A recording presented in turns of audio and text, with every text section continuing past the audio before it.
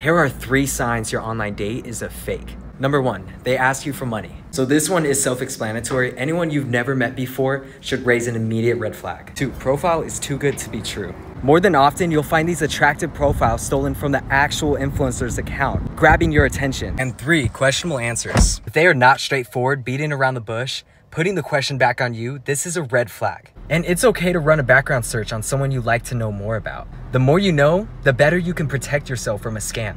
Social Catfish allows you to do this. Starting at $5.99, it gives you unlimited searches for 5 days. Please give us a like if you found this valuable.